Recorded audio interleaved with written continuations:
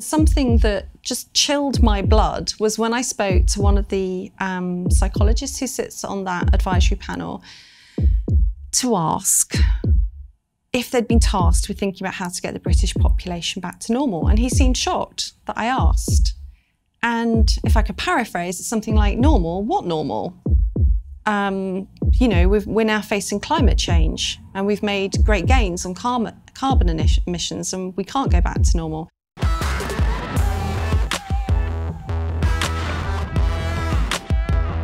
Hello and welcome to TRIGGERnometry. I'm Francis Foster. I'm Konstantin Kisin.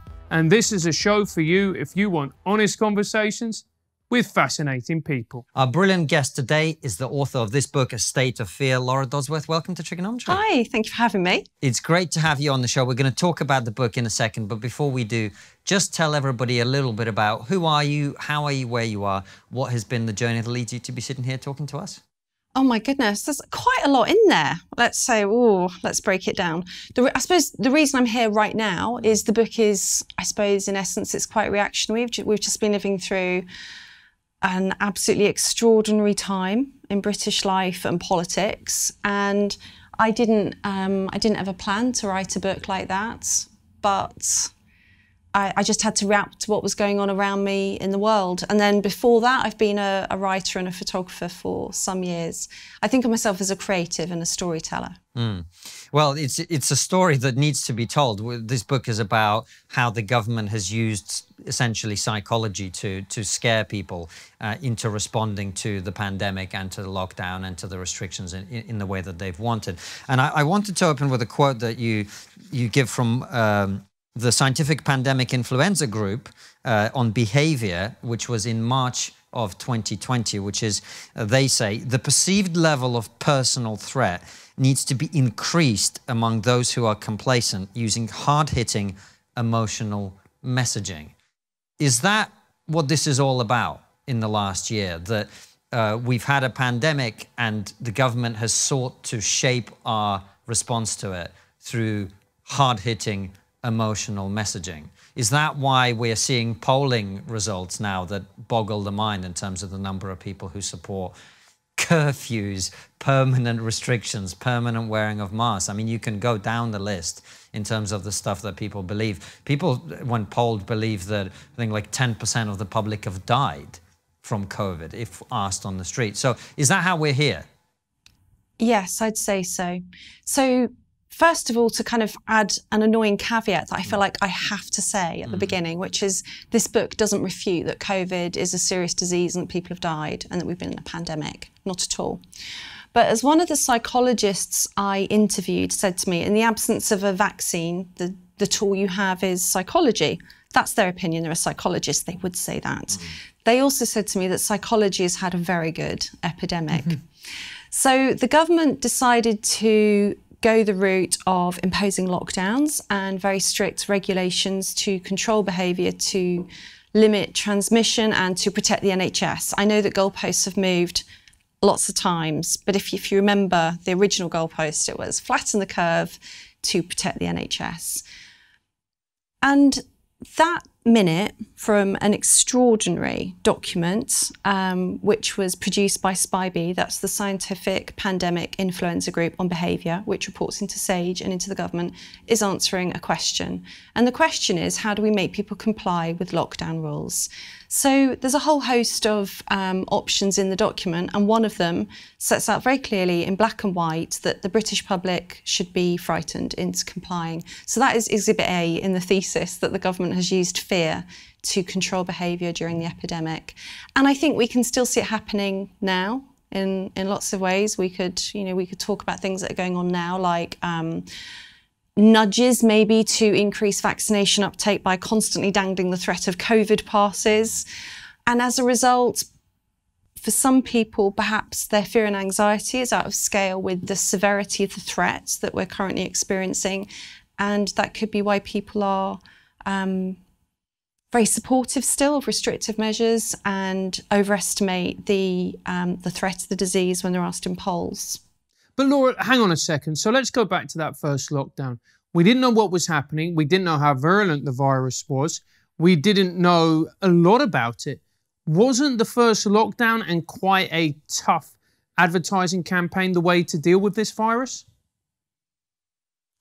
There are quite a few things to separate out there. First of all, you could accept the premise that a lockdown was a sensible precaution. It doesn't necessarily mean that it needed advertising that would exaggerate the threat of the disease.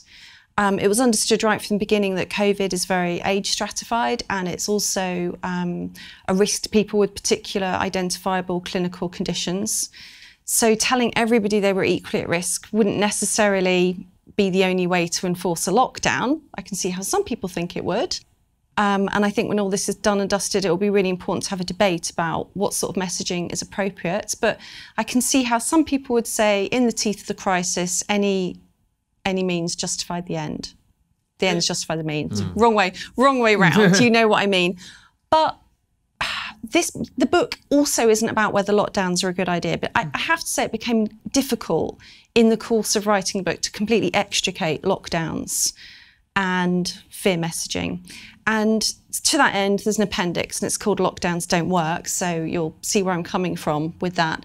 But actually, lockdowns were never used before March 2020. They don't feature in pandemic plans. In fact, they were contraindicated because they're not based on strong evidence. They're based on simulations, which the World Health Organization's warned against before.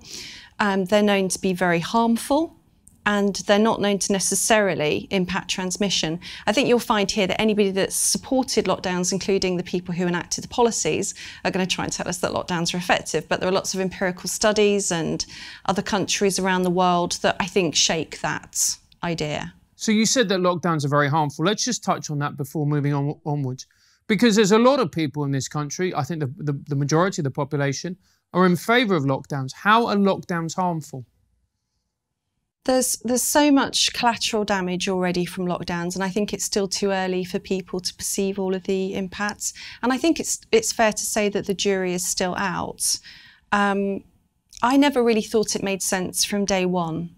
And I know that puts me in a real outlier position, because I think telling people they can't go out to work when they're completely healthy and not necessarily infectious is just an extraordinary thing to do to a family. I mean, that was me. My work just stopped, and I was shocked. I wouldn't be able to go out and earn a living, and there would have been lots of people in that position. You know, they were told to put their relationships on hold, so it damages relationships. Not everybody could work from home or got the eventual furlough, so it stopped income. I think probably most worryingly of all, we see in the NHS waiting list now how many people were probably too frightened to go to hospital. I interviewed a disaster and recovery planner who's one of the foremost experts in this country and in the world. And she says, you just don't lock down for a coronavirus. She said, in any pandemic, bluntly, you power through. And she's involved in planning mortuary capacity and death planning. And she said that for every one COVID death, they were planning another 4 deaths as a result of lockdown and associated risks over the coming years.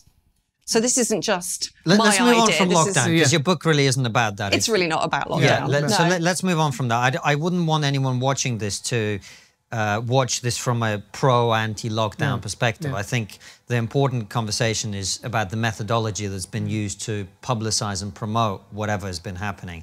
That's a much more important conversation. The lockdown pro and anti-lockdown argument has been had, including on our show many times. True, but you see, you brought it up because it is actually quite difficult to extricate them, because people will say, well, anything's justified if it kept people in their homes, if it made them follow the lockdown rules. And that's why you can't completely separate them. Right. So let's just, for the sake of argument, say that lockdowns do work, and in fact, they're extremely effective at stopping a pandemic. And those of us like you and me who are deeply concerned about the impact of lockdowns on health, on cancer, on heart disease, etc., on mental well-being, on suicides, etc. Let's say that we're misguided. One of the arguments, for example, is that all of that would have happened anyway, because if we didn't lock down, the NHS would have collapsed and you'd still have a massive backlog. Let's say, for the sake of argument, all of that is true. Is it not then ethical for the government to use fear in the way that they have to get people to comply with rules that they believe are necessary to protect the public? I think it's a really thorny debate. In the course of researching the book, I've come to a very sceptical position on that, but I accept there'd be different opinions. And I think that actually, that in the inevitable inquiry, it's going to be really important to tackle the fear messaging specifically. You know, you've got to remember that the Advertising Standards Authority codifies against this for a reason.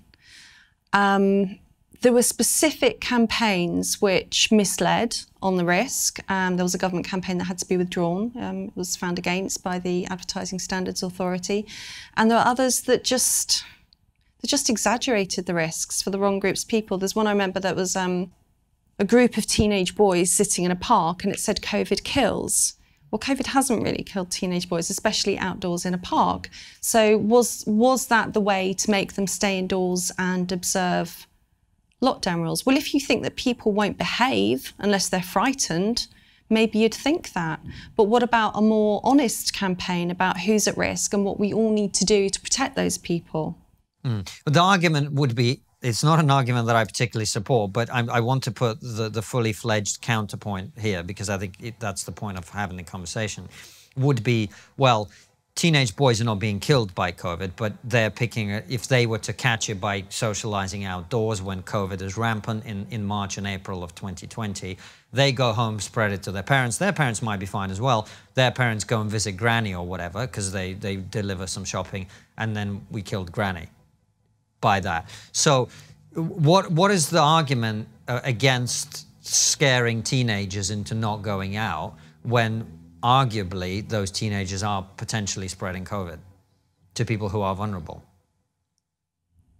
I think that at the beginning, probably government, politicians and advisors acted maybe in a panic, and they didn't think about the end result. What's the end result of a pandemic? We want everyone to be healthy, you know, as many people survive as possible, and society to go back to normal.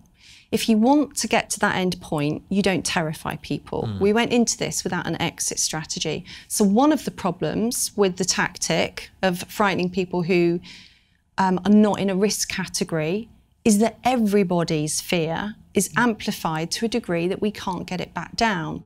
So a psychologist has identified a syndrome now called COVID anxiety syndrome, whereby 20% of people are engaging in overly obsessive hygiene, or they don't want to go outside. We know from ONS figures that half of the people who were clinically shielding are still shielding, even though they don't need to be because they're vaccinated. We know from polls, I mean, there were some really extraordinary figures I read last week that I think 71% of people, according to YouGov, want people to carry on wearing masks on public transport. Or this is an even better one. It was reported in the FT that 19% of people want there to be a 10 p.m. curfew beyond COVID. I don't know who these people are. They walk among us. Who are they? Maybe they don't. Maybe they're they're indoors. So one of the problems with the fear messaging is that it's hard for people to get back to normal. Fear makes recovery harder. There's also been an impact on some people's mental health. You know, people have developed OCDs, agoraphobia. People develop depression. There have been various ONS studies showing that people developed depression in lockdown. And it's difficult to extricate how much will have come from fearful messaging, how much will have come from lockdown, how much will have come from a natural fear of the epidemic. But there's a lot going on. Another problem with that type of advertising, and advertising is only one tool to frighten people, but it's a big one, and it was costly as well. It's a lot of money. A lot of our taxpayers' money has been spent on this. Another problem is it deflects criticism. So it doesn't just frighten people, it puts people into groups. Are you good? Are you a COVID hero? Or are you a COVIDiot and a granny killer? And it encourages ill will and blame and finger pointing between people. Do you remember the ad campaign, look him in the eyes and tell him you never bend the rules? So presumably Matt Hancock is somebody who would have signed off on that. So first of all, let's just get that in. It's a bit hypocritical. He was doing a lot of bending. Well, you might have seen something I haven't seen. I've just seen a little bit of footage in the sun. My eyes. But it also creates finger pointing among people. So instead of going, well, you know, hang on, should we point the finger at policies, at politicians, at the big issues? What about nosocomial infection? People move from care homes, from hospitals to care homes. The PPE scandal. We're pointing the finger at rule breakers. So instead of the kind of solidarity that you want in people, in an epidemic, we're divided into the good guys and the bad guys. And of course, what that does creates this kind of like herd mentality and othering and dehumanizing of other people. Also, you're talking about the young people. Is that really fair to put that responsibility onto them? And granny killer is one of the most unedifying things I've ever heard. One of my sons was shouted at in a corridor at school when he wasn't wearing his mask correctly, and the teacher shouted, "You're killing people." Well, you know, if he was literally killing people, that would be a police matter, wasn't it? But his mask was at half-mast in a school corridor. So what's the impact on teenagers and children of being told they can literally kill their grandparents and the elderly? It's an enormous responsibility. And let's not forget, at the beginning of the epidemic, it was acknowledged that a lot of people that would die were people who would die at some point in the coming year or so anyway, because it was the elderly were most at risk. I think it was Professor Neil Ferguson who said that in quite an early press briefing. So to put that blame onto young people, I just think is really disproportionate and unfair. We're not the only country that did that. In Germany, what's now known as the panic papers, which are reported on in Welt am Sonntag, involved leaked emails between politicians and scientists asking them to basically exaggerate the risks of the disease and use fear messaging in order to encourage compliance with the rules. Quite similar, but they went into more lurid detail than the Spy B minute that you quote from my book. And one example that they give is that children shouldn't be allowed to think it's safe to go out and play outside, and you should play on the guilt that they'll feel if they go and play outside and then they infect people in their household and their family dies. I just think that's a cruel thing to do to a child. And there's different ways of doing it. There's different ways of communicating risk. Does it have to be frightening? Do you have a website, or do you plan to have a website? Well, if you do, then EasyDNS are the company for you. EasyDNS is the perfect domain name registrar, provider, and web host for you. They have a track record of standing up for their clients, whether it be cancel culture, deplatform attacks, or overzealous government agencies. He knows a bit about that. So will you in a second.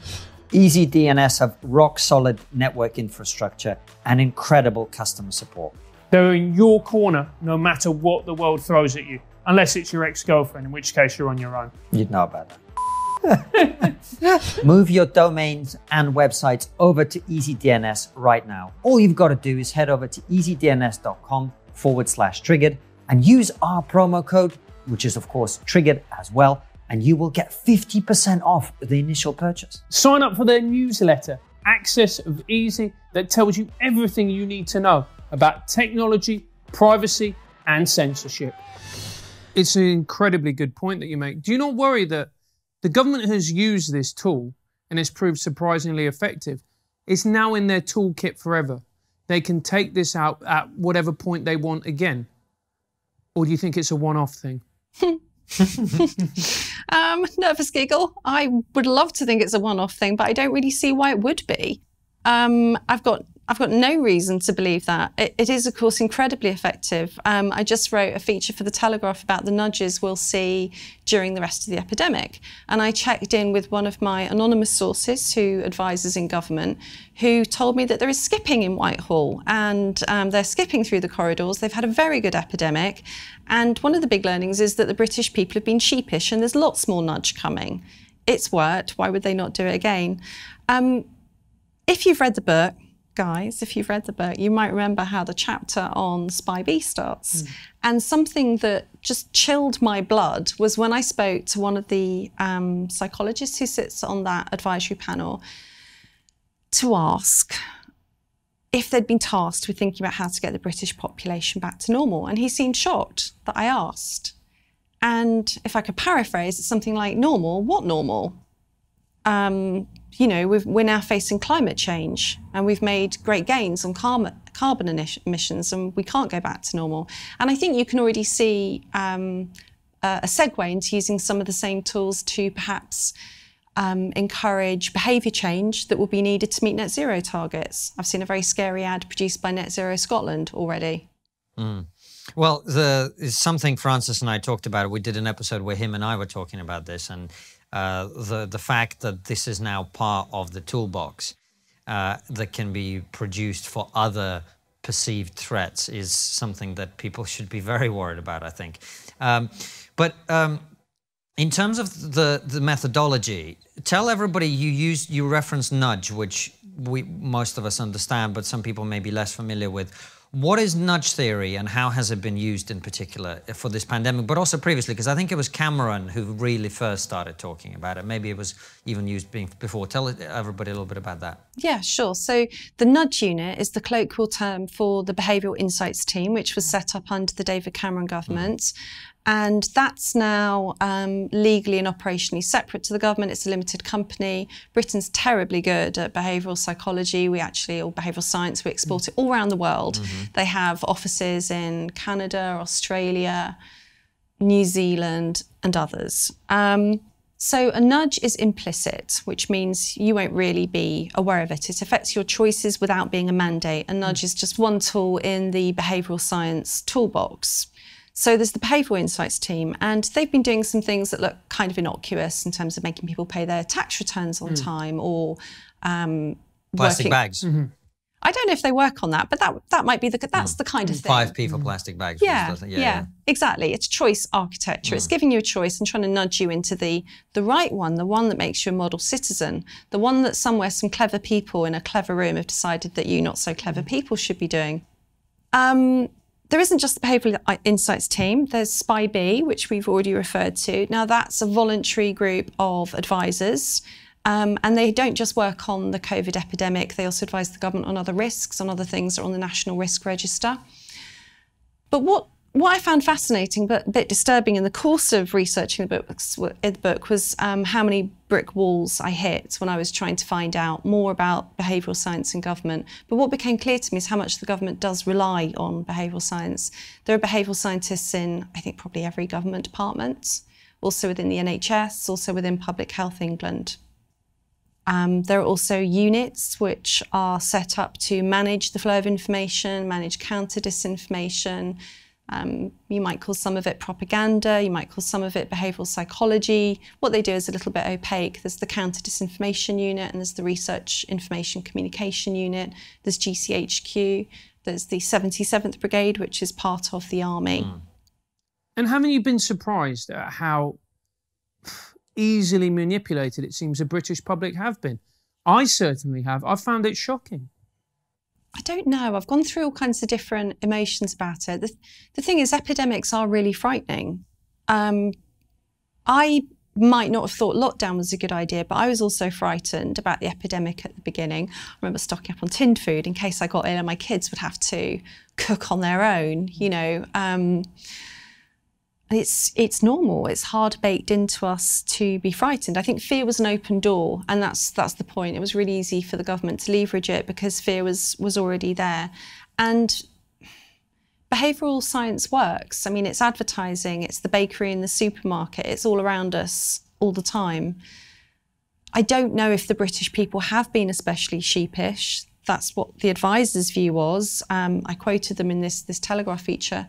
I don't know, because I haven't done enough comparison of attitudes in different countries to be sure. It might just be that it was wielded a lot more heavily on us. But surely, when you have access to facts, because we all have the internet, doesn't that mean that you're able to challenge the government's propaganda far more effectively and think for yourself? Well, it depends what you rely on for your news sources. That's the thing. I was looking up infection fatality rates at the beginning, but a lot of people, if they're relying on the Downing Street press briefings or just mainstream news stories, which are more, what's the word, fear-mongering at the beginning, not everybody goes off and researches alternate sources of information to get that balance. Not all media's been equal in this time. I think it's been a bit of a mixed bag. One of the experiences has really struck me, particularly over the last few months, as COVID has become far less dangerous. We've got the vaccine program, which has been a huge success. Far fewer people are being infected. Far fewer people are in hospital. Far fewer people are dying. And every time there's a conversation, whether it's on television or in the papers or whatever, when I am saying, well, look, we've got more hospitals in England than people with COVID in hospital. This is at the time the government delayed the Freedom Day last time. That was the case. I'm saying, look, the average number of deaths from COVID, with COVID, not from COVID, is like in low 20s, let's say. So very few people are dying from COVID out of a daily death toll of about 1,400.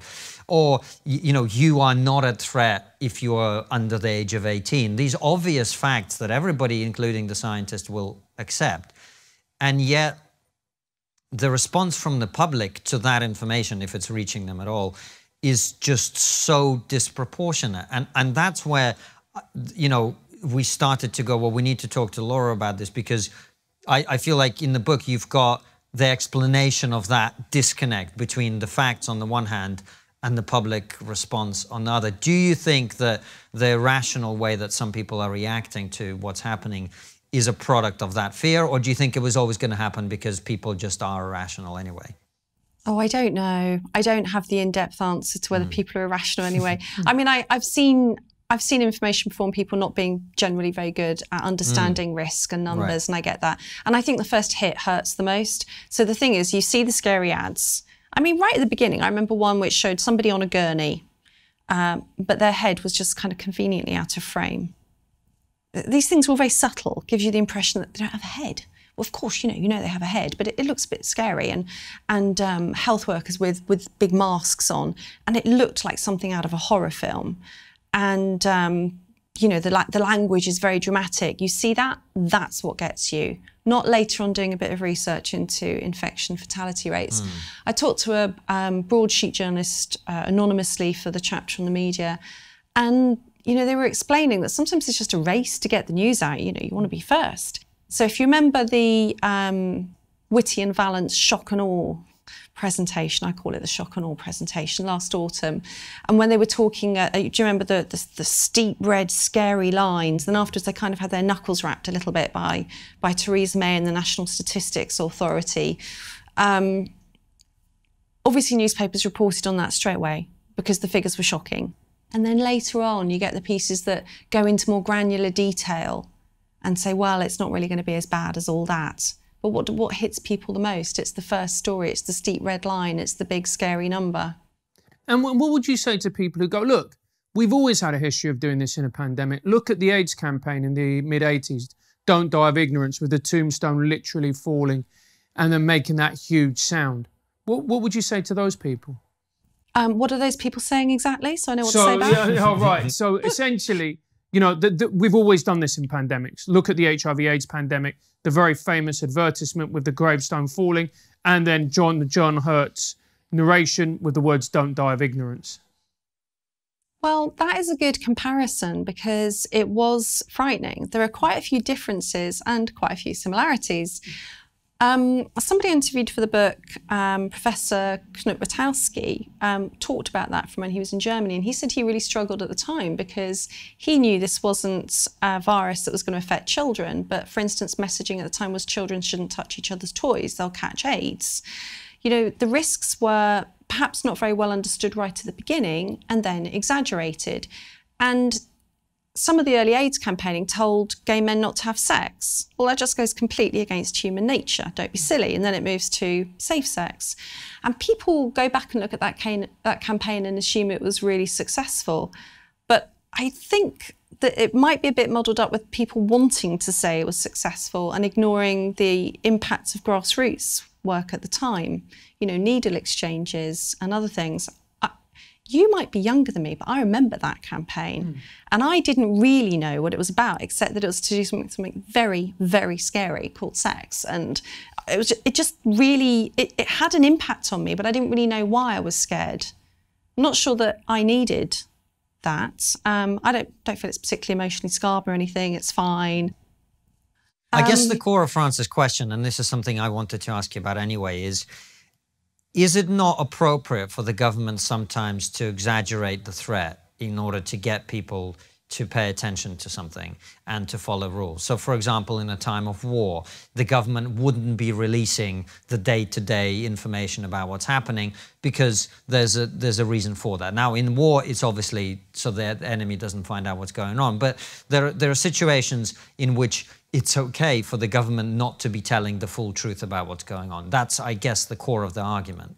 What do you make of that in this context? I don't know. I think it's a debate. I'm not going to appoint myself benign dictator of the world and think that I know best. I think it really needs to be scrutinised with expert witnesses in a consultation. I don't like the lack of honesty, and I don't like the lack of transparency.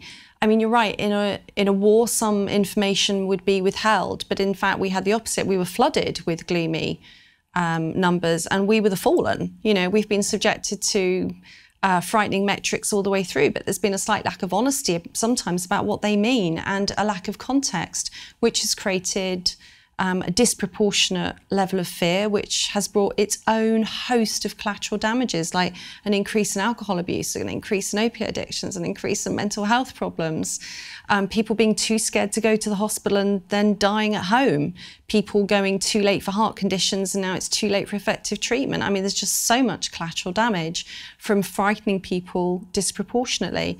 I mean, we were told about deaths, but never recoveries. Why give one figure but not the other?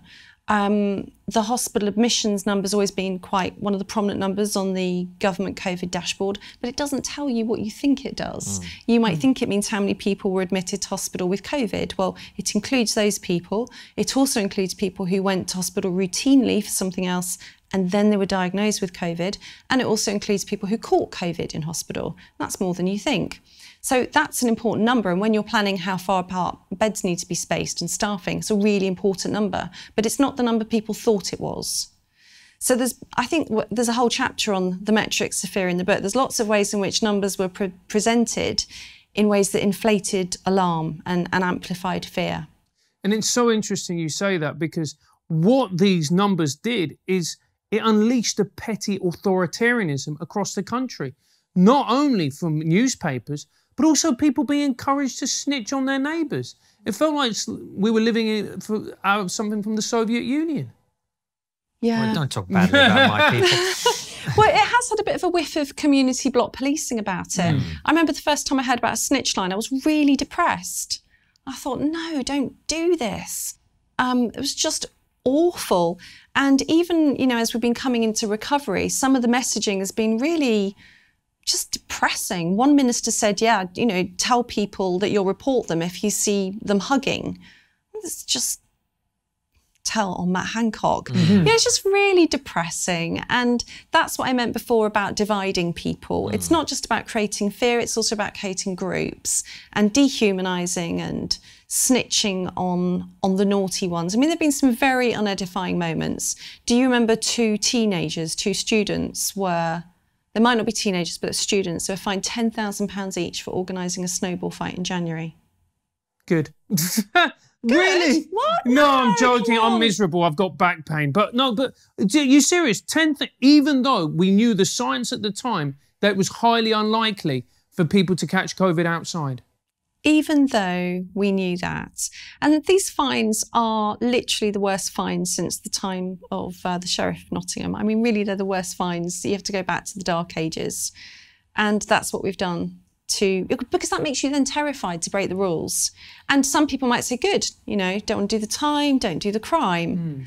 But it's a pretty steep fine for students. Yeah, well, and to add to that, the fact that I don't think there's been a single prosecution under the rules that were brought in that actually got upheld in court. They were all challenged and all overturned. So people are scared not to break rules, but when those rules are actually tested, those rules are unenforceable by their very nature in some instances. Can I just jump in and say something? Yeah. Is that right? Because you said before we started I was allowed to jump in, so I've got something I want to jump in on. You jump in as much as you want. Because I think you asking me, well, is it okay to use fear is good. You should be challenging me. I don't mind a challenging interview. And I would say I've got my own views. I'm quite opinionated, but it needs public consultation. That's really important. But I just want to say that some of the most damning indictments come from psychologists that I interviewed and government advisors. And that's part of the spine of the book, to be honest. You know, I spoke to one long-standing government advisor who told me that they're stunned by the weaponisation of behavioural psychology. And I spoke to a psychologist who is on Spy B, who said that they wake up at 3 a.m. with the fear of what they've done and this dystopia that's being created. So this isn't just some mad rambling thesis of mine. I've interviewed a multitude of professionals and academics who not only share these concerns, they voice them more clearly than me. And you say dystopia. I mean, that's a pretty strong word to use. What do you mean by the term? Is it? Look around, my friend. Well, look, I mean, look, people would say, oh, come on, but we're not living, you know, you're not getting carted off. We don't have gulags. We don't have concentration camps. That's the true meaning of a dystopia. You set a high standard there. Great. As long as we're not there, we're fine. Okay. Yeah, I'll be the first in the re-education gulag, probably. Embroidering face masks or something, I don't know. It's not me who called it a dystopia, but I think there's aspects of this year that have felt dystopian. You know, whatever, I think there's been a lot of fear in the air, and you caught it one way or the other, and whatever dystopia means to you, it's probably felt dystopian one way or another to a lot of people. It has felt dystopian. To me, the moment where I started to lose faith in the government was the issue of masks, where at the start they said, oh no, you shouldn't wear masks, there's no evidence. You know, the evidence is weak surrounding masks. And isn't the evidence weak surrounding masks anyway? But it seems that we've now been turned against each other. Yeah, this is a kind of a classic example of where the thesis of my book takes you. But it's still so controversial to talk about because people are largely in favour. And they're largely in favour because they've been told by their government that their mask protects other people. The government's own website, not the kind of like the basic advice bit, go into their policy papers, says that the evidence is weak and it's limited. There isn't good hard evidence in favour of masks. Flyweight would be fair.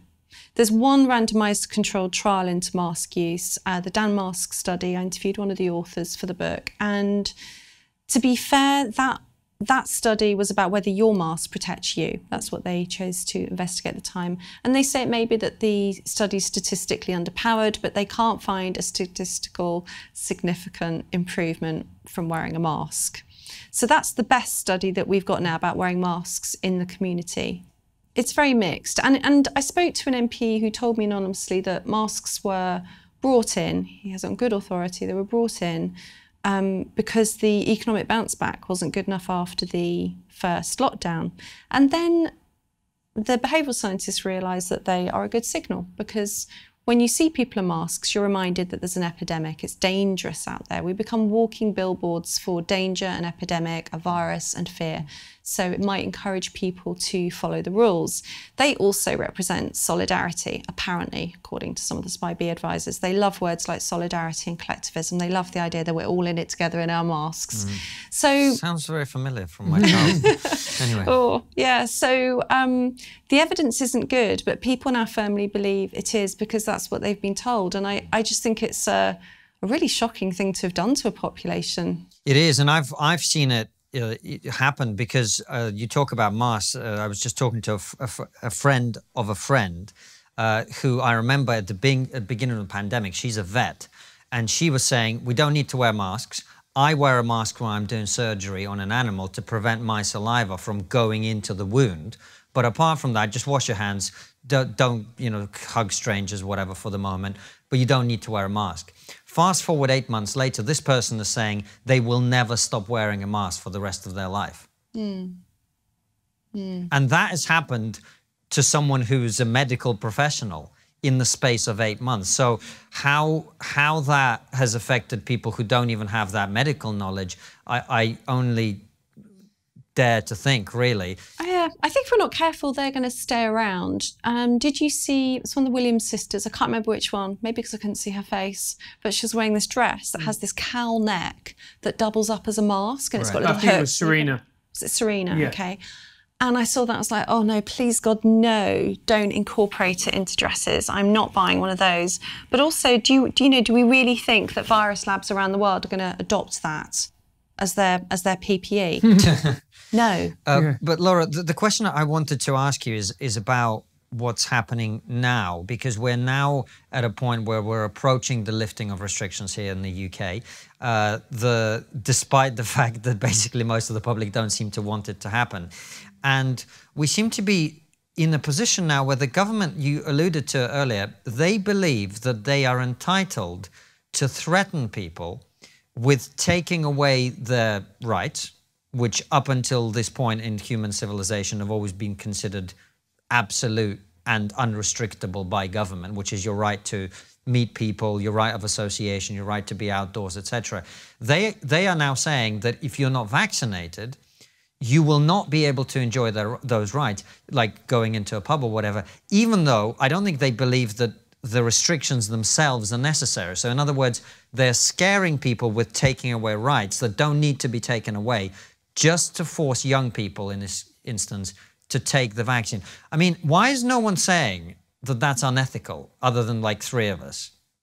Well, I think there are more than that. It's quite a difficult conversation to have, and I think that some of the media are running scared because it's difficult to talk about it without sounding critical of the vaccine programme or critical of the vaccine. And God forbid you'd want to be on the anti-vax team, and I'm going to do another caveat here. I'm not an anti-vaxxer. I've had childhood vaccinations, travel vaccinations, blah, blah, blah. But Laura, just to interrupt you there, isn't that the problem? Can you not be critical of this vaccine and say, look, I'm worried about it. A lot of it uses new technology. I'm not sure if I want to be exposed to this new technology. Automatically, boom, anti-vaxxer. Those are 2 completely different positions, surely. Well, they should be, but they're not at the moment. And the term refusenick was used. It kind of floated up all at once and then it went away because people said it wasn't appropriate. Well, refusenick is actually a positive term if someone refuses to comply with government diktat. But anyway, let's not get into that. But it wasn't used like that here, was it? No. So there's a lot of nudging going on. I agree with you. I think that the threat of the COVID pass is to encourage young people to have the vaccine. Now, do we believe that Parliament can do a good job when allowed to follow parliamentary process? I believe it. I love this country. I love democracy. I love politics. There was a select committee into the use of COVID passes, and it found against them. It said there's no scientific justification. So that's the result of a select committee into the COVID pass. And yet they're being threatened. And I think it is to encourage the young to get vaccinated. Right. But informed consent shouldn't work that way. It shouldn't be based on a threat or creating a 2-tier checkpoint society. Your choice to have any medical intervention, including a vaccine, should be simple benefit, harm, calculus. And if you're not sure it's right for you, the best thing for you to do is to talk to your doctor. I think if you're not sure, then threatening somebody that they won't be able to go to a football stadium or a bar isn't the right way to reassure them. It's a threat. The other thing that's happening at the moment is incentives. And this is completely new to this country. So the Mayor of London's office was giving away tickets to watch the final in Trafalgar Square and also 1 pair of tickets to watch it live. And Charlton Athletic gave away 1,000 tickets to the first 1,000 to be vaccinated in the stadium. And I wanted to write about this in this piece I just wrote about nudges. And neither Charlton nor the Mayor's office would come back to me on the issue of whether an incentive affects informed consent.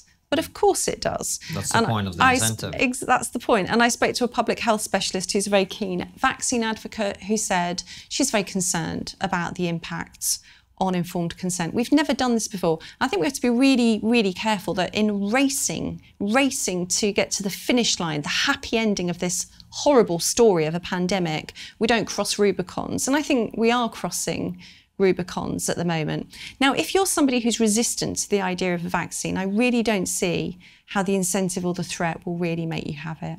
What you need is to look at the risk and the harm for your personal circumstances and talk to a doctor.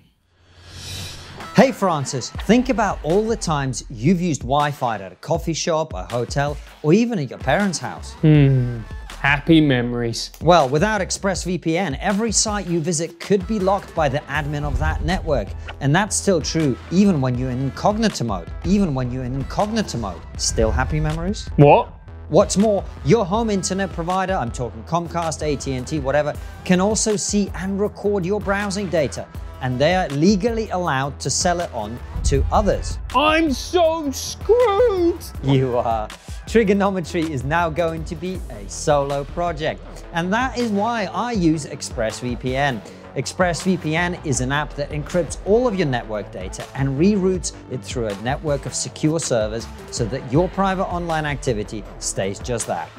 private. My career's over. Unfortunately so. Sadly, every site you visit, every video you watch or message you send gets tracked and data mined. But when you run ExpressVPN on your device, the software hides your IP address, so ExpressVPN makes your activity harder to trace and sell to advertisers. Finished.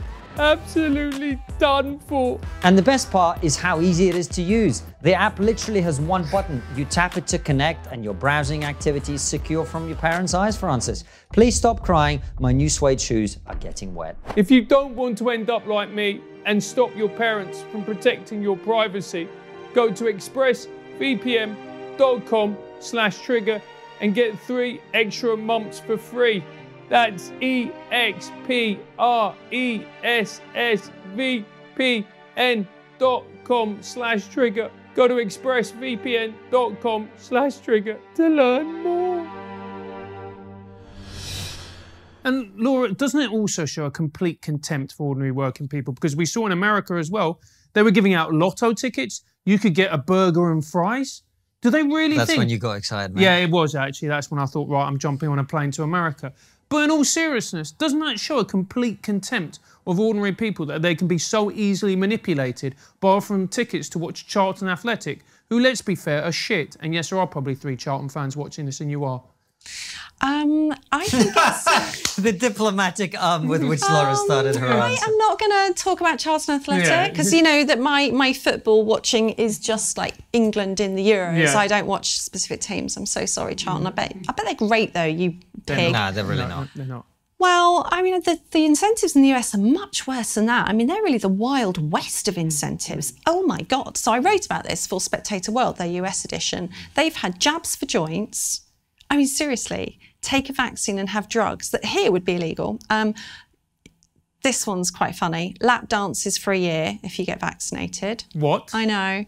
Now he's excited. I thought it was the burgers that was going to do it. Krispy Kreme donuts every day if you get vaccinated. I'm a big fan of the I find that Krispy one Kreme. actually really incongruous because one of the really key comorbidities with COVID that no one's talking about is obesity. So the idea of eating a donut every day you're not going to eat your way into optimum health that way, are you? Free beer. I think it was Budweiser said if 70% of the US population got vaccinated by 4th of July, they'd do a free beer for everyone. I don't know if they hit that target. But they've been doing some really significant cash lotteries as well, free flights and raffles, and I think most, worst of all, college education raffles as well, because that's a big incentive. So if you're 18 or 17 when they apply for college there, the risk calculus for the benefit of the vaccine is looking.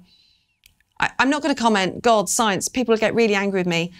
I think you're on shaky ground to convince me that a 17-year-old needs the vaccine. Let's phrase it like this, Laura. Let's phrase it like this. If you're in your 80s and you've got comorbidities, the risk reward is very different to if you're in your 20s and you've got no comorbidity. Let's just phrase it like that. And I'm talking about 17 and 18-year-olds. Yeah. But the idea of a free college education is a massive draw. Yeah. That is a big carrot. Right. So we don't want to be like the United States, do we? Also, they actually don't have very high uptake to vaccinations for a lot of their programs.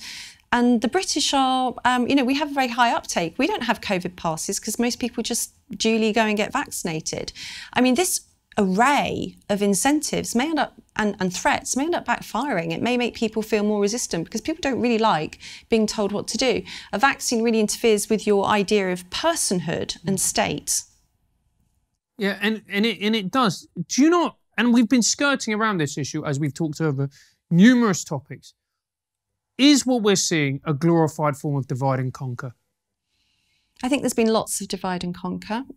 We see it in small ways from snitch lines, being told to report on your neighbours for having a party or going out more than once a day in the lockdown. Really nasty stuff, just at a time when people should be pulling together and supporting each other in an epidemic, to, what was it I saw today? The vulnerable being told not to mix with the unvaccinated, which I found quite depressing. It's very othering. So somebody might be unvaccinated, but they might have COVID and have immunity from that, and somebody can be vaccinated and still transmit COVID. It's not completely clear-cut and binary. So I feel like it's another tactic, it's another nudge to say the vaccinated are clean and safe, and the unvaccinated are the unclean and the unsafe. And I think we have to be really careful about language that dehumanises a whole group of people who might be unable or choosing not to have a vaccine. Now, I won't say why, but I can't have the vaccine. I'm medically exempt. I'm one of those people that others are being told not to mix with, or that I might not be able to go into bars and restaurants. And it's amazing, you know, that you say that, because the whole point of our governmental system is that you have an opposition. The opposition is meant to challenge. They're meant to push back on the government. If anything, this lot are more authoritarian. Yeah, they're pushing back on the government, and they want them to be more, you know, do more of what they're doing. Yeah, the opposition all comes from within the framework. It's not don't do that. It's do more of it, do it harder, do it longer, do it earlier. Just do more. It's not pull a different lever, it's pull that lever harder. And so it's not really an opposition. It's not. The opposition's coming from within the Conservative Party. Yes, it is. From the COVID recovery group MPs. Yeah, it is. And I was obviously joking earlier. I'm disappointed with how Labour have handled this. Of course I am. Laura, really? Didn't you expect it almost?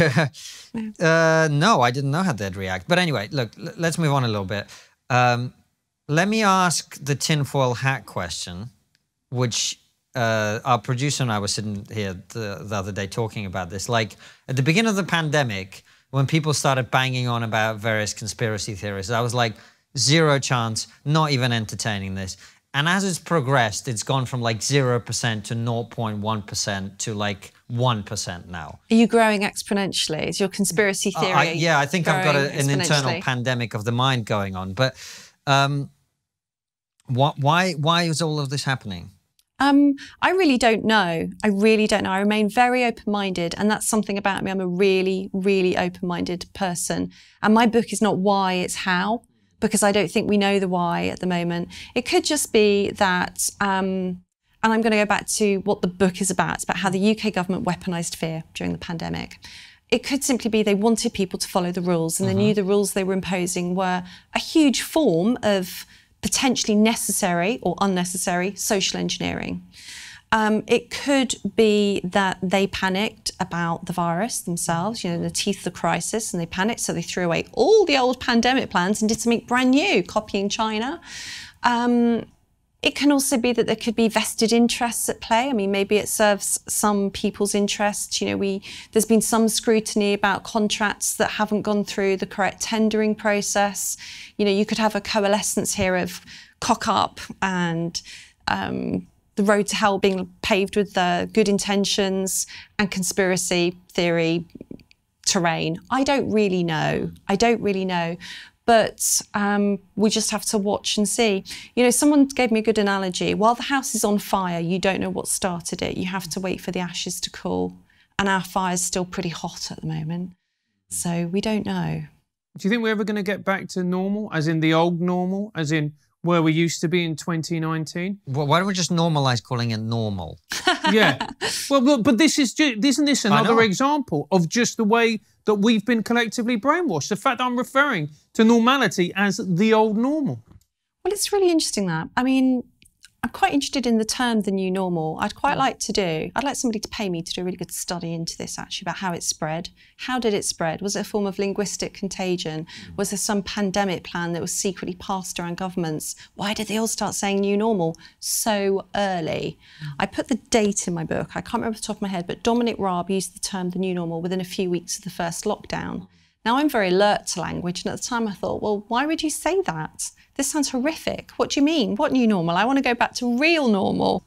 And I didn't understand then, and I still don't, why you'd use a term that implies that a whole way of being has passed. You don't use the new normal unless it's to signify some new epoch. So I don't know what that means. That would be an interesting thing to explore. I'm open-minded. But I don't want old normal back, actually. I know, I shocked you. I don't, because I don't think it was good enough. It wasn't robust enough. Something that I've sort of grieved over a little bit is not the freedoms that were taken away. It's the fact that I really didn't have freedom if it could be taken away so easily. And I think that we should be looking a sort of a bigger picture about how we make people cherish freedom and democracy and parliamentary process. And we need much, much better, more robust systems in place for future pandemics or crises. I don't think old normal was quite doing the job if it's gone so easily and it's still not back. I think we need something better. I quite agree with you, because when they can abolish or outlaw protest and there doesn't seem to be a murmur about it, and then you had the Women's March, and then you saw those awful footage of police officers kneeling on women's back. That was the only time it seemed that the people started to wake up as to what was happening. And it wasn't a lockdown protest, so it garnered a different level of sympathy because of the nature of it, and that's good. It's not good that it happened, it's horrific, but it's good that at least people started talking about the right to protest. There are a lot of really essential basic human rights that were withheld from people, and you could argue that was necessary during a pandemic or not, but it's how fragile our relationship to those rights appears. So worship, education, protest, even elections, the local elections were cancelled, which was shocking, I thought. It was. Oh, and are you optimistic about the future? Where is this all going? Because the concern you've just articulated is my biggest concern about all of this. We've opened not one and not two and not five and not even 10 different Pandora's boxes. Every aspect of the relationship between the citizen and our representatives has been completely and dramatically changed in a very short period of time without any democratic scrutiny whatsoever. And so the question for me, we started with this, but the question for me going forward is, are you optimistic that we're not just going to live in a completely different era now, in which everything we used to believe about representative democracy, about government, about our rights and freedoms is just not going to be the same anymore? Are you optimistic that we'll make it through this to a better normal? I don't know. I oscillate, and I don't pretend to have a crystal ball. For me, July 19th isn't Freedom Day. I've got no expectation of freedom on July 19th. I think we'll see a return of some privileges. The privilege to go to a restaurant or to a bar or to gather at someone else's house in greater numbers than whatever it is. I actually can't keep the rules in my head anymore because they've changed so much. I get lost on the numbers. But I think we'll see the return of some privileges, because they're not freedom if you have to buy them, negotiate, plead, exchange. It's a stepping stone to just move towards a better version of freedom.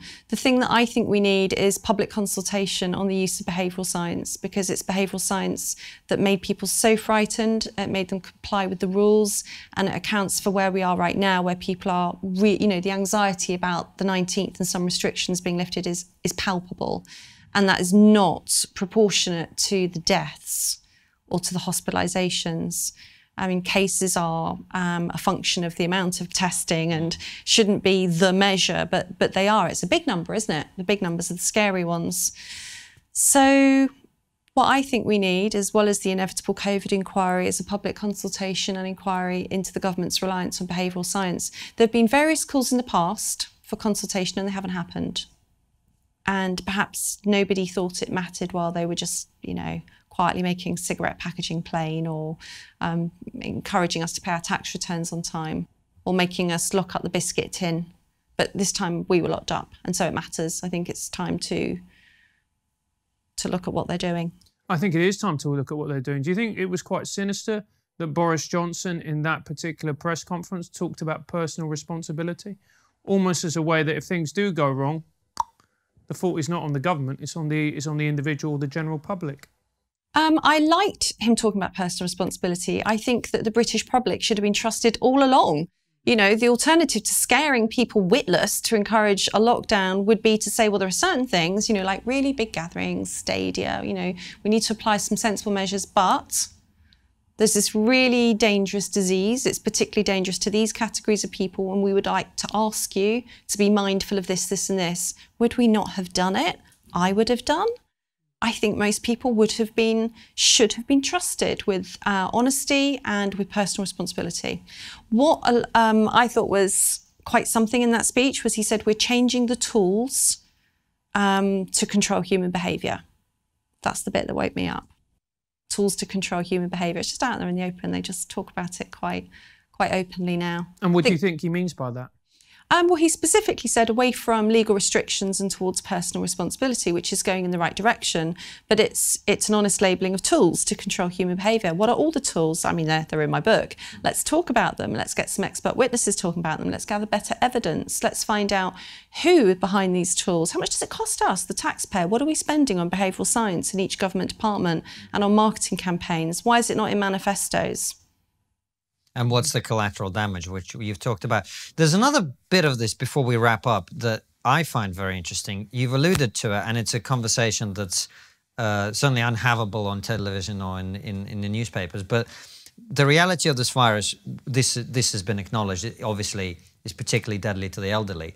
But in terms of things that you yourself can control, not the one, but a couple of things we know is obesity and your overall immune system are two things that can provide either very, very bad outcomes or very good outcomes, depending on whether those are things that are under control. And we have seen a tremendous amount of messaging of the negative type.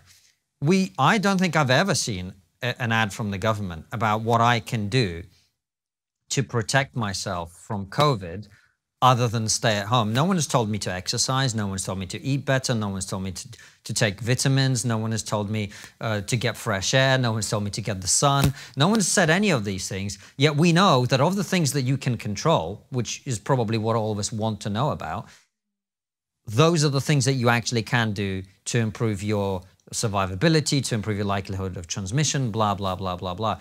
So in terms of you've done many interviews for the book. Was that ever discussed, and what are your thoughts on why that's never happened? I don't know, it's baffling. Isn't it? It is baffling, and it's something that's grated on me since the beginning of the epidemic.